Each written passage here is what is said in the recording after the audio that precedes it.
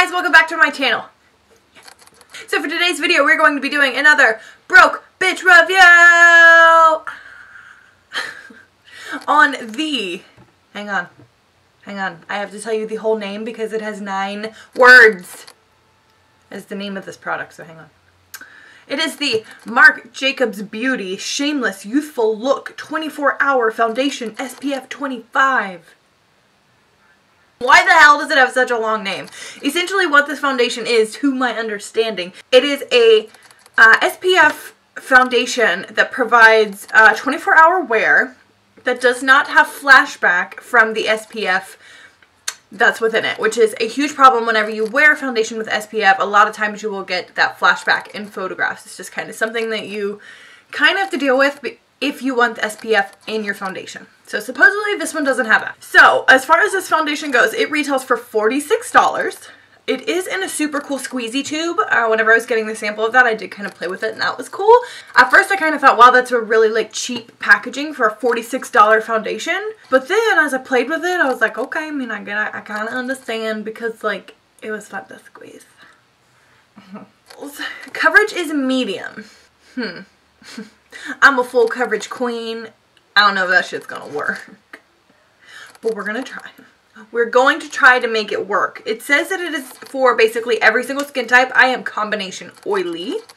It says the finish is natural with SPF 25. An innovative medium buildable foundation with 24-hour wear and first to market flashback free SPF 25 for a youthful look. So out of 270 reviews, this product has 4 stars. We're just gonna apply it to our face and see how it goes. Okay. I have already primed and moisturized my face. I'm ready to rock and roll. So I think what I'm going to do is use a brush on one side and a beauty sponge on the other and see how it goes. I've heard rumors that it goes on a heck of a lot better with a sponge, but I do want to try it with a brush just to kind of see for myself how shitty it truly is. It smells like sunscreen. It smells like straight up sunscreen. Fantastic! Yes! Okay, so I'm going to pour some on the back of my little hand here. Oh, it's not moving. Hi, how do I get you out of there? Okay, that's not working. Hi, let's get a spatula. All right, so we're just gonna spatula out. How can this be medium coverage when it is so thick it wouldn't move? Here we go. Okay, so I'm gonna go ahead and use the brush side first because if it turns out really shitty, I'm gonna go over it with my sponge so you guys can't tell. Alright, so the brush that I'm going to be using is the Tarte.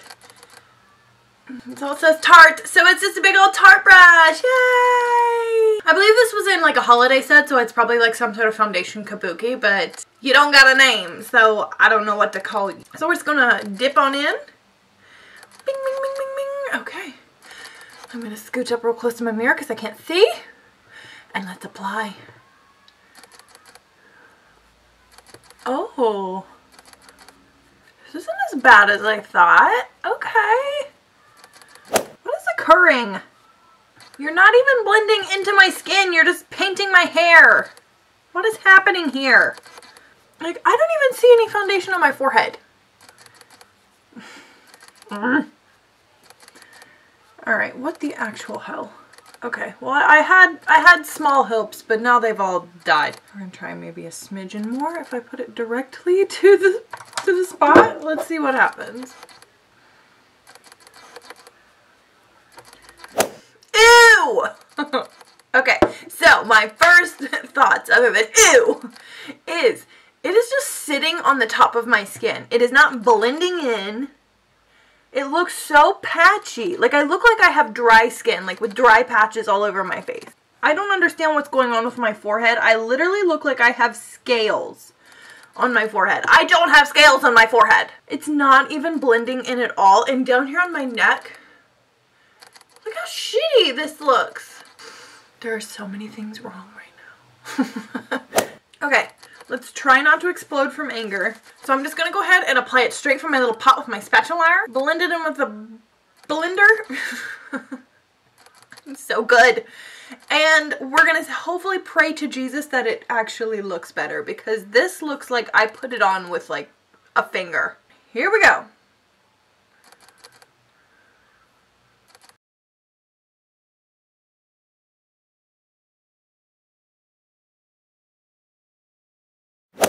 did apply 10,000,000% better with the Beauty Spongy. However, my pores are still emphasized. And I put on a pore filling primer. And it's like my holy grail, so you know, it's not my primer's fault. It covered my forehead 1,000 times better.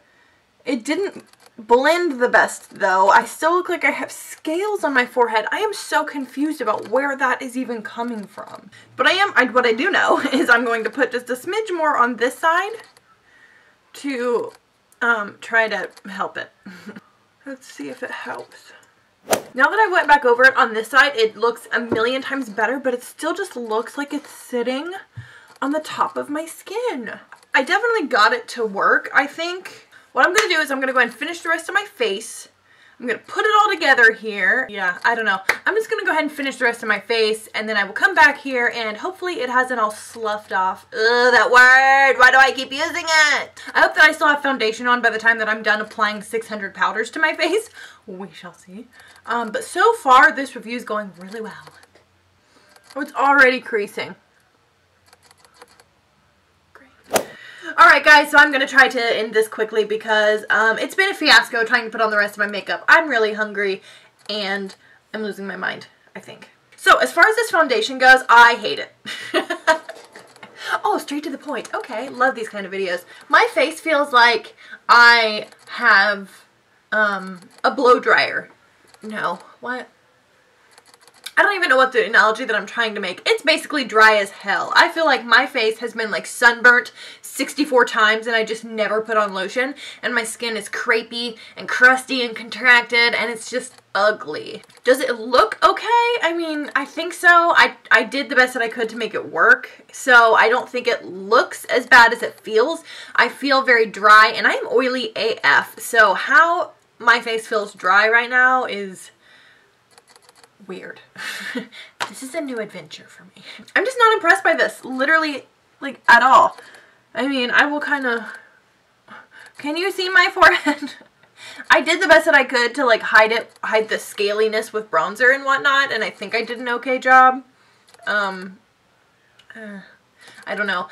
I don't ever think I will use the rest of that sample again. I'm probably just gonna throw it away because I think for $46, that foundation is a waste of your dollar bills. Like, we're over here in the broke bitch review corner. We don't have a lot of money to be spending on foundation that sucks. And in my opinion, this foundation sucks. So I do not suggest buying it. Yeah, like, I feel like it's oxidized on my neck, maybe. It's like, I don't know. It looks really, like, yellowy almost here. And I bought the one that had, like, a pinkish undertone. Like, I didn't even get the one with the yellow undertone because I knew that would just be bad news, like, from the start. So, this one's a flop for me. This foundation felt like it was kind of like, it wanted to be a BB cream or like a CC cream. Like, it wanted to be like that. But it also wanted to be a foundation, so it was just kind of like stuck in the middle, and it just didn't look good. Ooh, let's check the flashbackness, shall we? Alright, so I'm going to turn on my camera.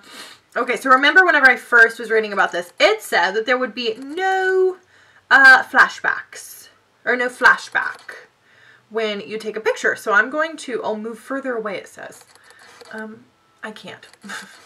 Why am I so bad at this? Okay, where's the button?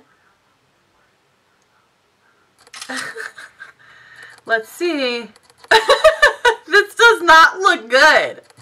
What? Okay, so that's the photo. There you go. That's the photo that I just took. How is that not flashback? My entire, like, this area is just lit up like a Christmas tree. Maybe it's because it was, okay, maybe it's because it was on portrait mode. Let's try the other mode. Okay. I can't find the button. Okay, maybe I was too far away. I'm never going to get this right. Okay, where's my finger over the button? Okay. I can't take a normal photo. I'm going blind. Yeah, I'm still not convinced. I still think that looks kind of shitty. Me personally. Granted, I'm not very photogenic, so I take crappy photos to begin with, but that just looks like Flashback City to me.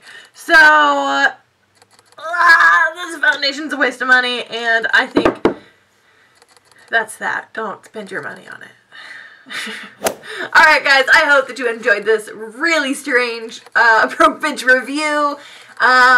These are always so much fun to film, so if you guys have a product that you would like me to try, get myself a good old sample of, and review it for you, I would absolutely love to do that, so please leave that down in the comments below. Give this video a big old thumbs up if you enjoyed it. Don't forget to subscribe to my channel before you go and click that notification button. Get notified every single time that I upload because YouTube will not tell you regularly because I am too small of a channel for them to actually give a shit about.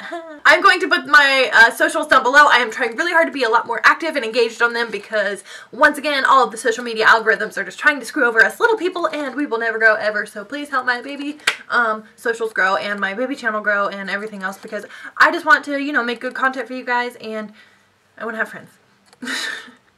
I'm so hungry. I want to be done. Alright guys, I think that's it. I'm going to quit rambling and go eat myself a quesadilla because that's all I can think about. Okay? So I will see you guys in the next one. Bye.